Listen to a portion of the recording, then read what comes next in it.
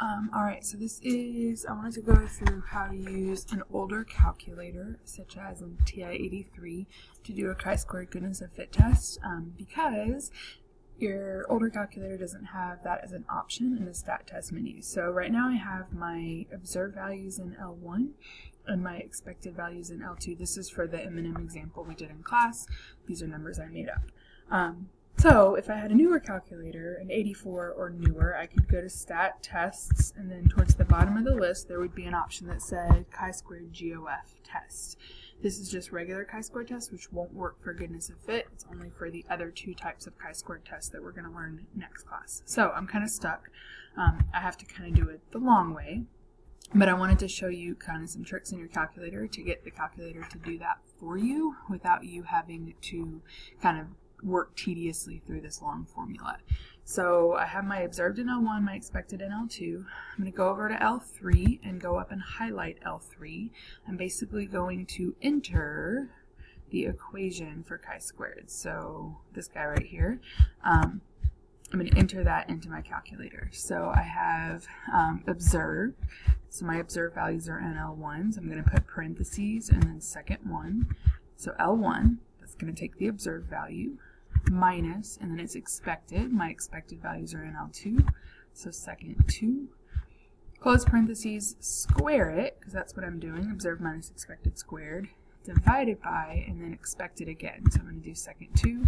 So it's going to take the observed value, subtract the expected value, square that difference, and then divide by expected. And it's going to do that for every single row in my list of data.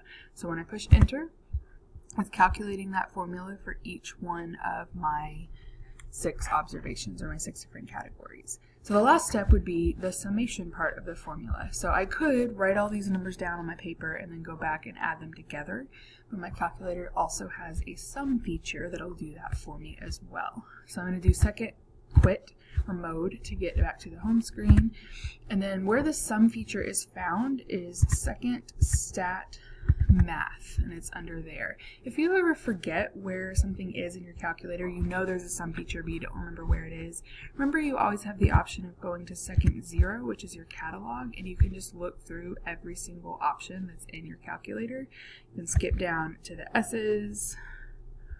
Where's the S button?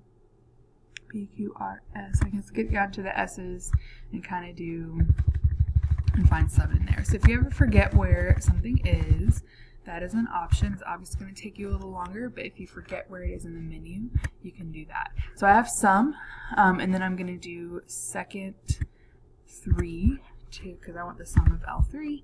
Push enter, and then that is my chi-squared value, and it's the same chi-squared value I would get if I had done the chi-squared GOF test on a newer calculator. And then the other thing is that, actually, you know what, I'm going to save that for the next video. So I'll do another little video on how to use the table because everyone needs to know how to use the table.